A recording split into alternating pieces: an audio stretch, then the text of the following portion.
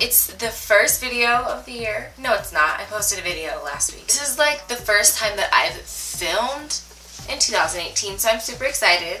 I haven't really like sat down with the lights and camera and everything in a while. I've been doing a lot of vlog style videos, which I really enjoy doing. I hope all of you enjoy those as well.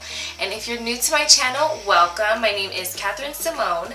I try to post every Thursday because Thursday is my favorite day of the week. Today what I got for y'all is something that I don't think a lot of people expected for me to do, and it was very out of the blue, out of the nowhere. I'm loving it so far. Big news is I got an undercut. Well, I guess you can tell by the title. What's an undercut if you don't know? The back of your head shaved.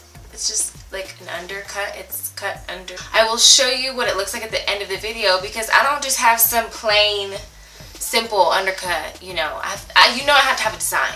If you want to see the design, you have to stay till the end. It's cute. It's very me. I was like so delighted when I saw it for the first time. So why did I get an undercut? I didn't get an undercut just for aesthetic reasons or because I thought it was a cool thing to try. I actually got it for a specific reason. So as you all know, if you've watched my channel in the past, I have naturally curly hair. I got a black mom, a white dad. So you know, there's a lot of mixtures up in there. And my hair legitimately white and black, but texture wise. I'm gonna try and insert some photos so you can see what I mean if you haven't watched my videos before, but my bottom layers of my hair were very wavy. Basically, my hair was split into two different textures. My bottom layer of my hair was more on the straight, wavier side, like still had some curl to it, but definitely more kind of wavy. My top half of my hair, more volume, a lot of texture, a lot more curly, and I just always felt so self-conscious about it. You could see that it was two different kinds of hair. I didn't know anyone else that had two different kinds of hair like that. And it always really bugged me and I didn't really know what to do about it. For a long time, I thought that the bottom layers of my hair were damaged hair because I had used heat for such a long time. I've actually been heat-free now for almost like 9 months now.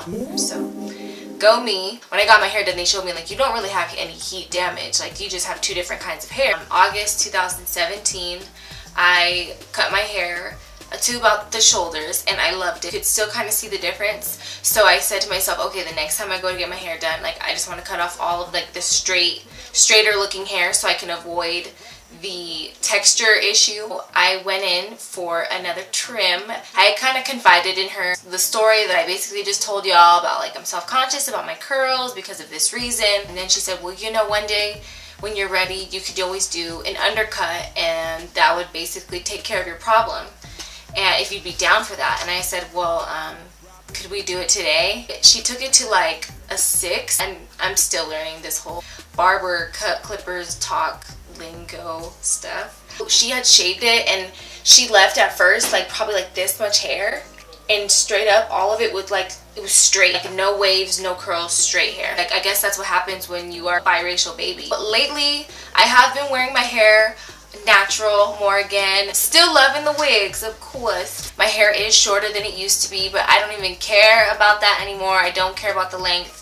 I love that my hair looks voluminous and healthy. Still looking kind of dry. I'm still working on that. How does that saying go? Like, the moment we have all been waiting for.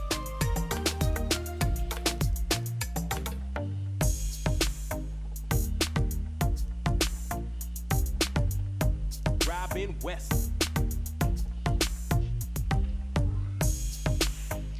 And there you have it, y'all. I now have an undercut. I'm digging it. I'm loving it. It's really fun.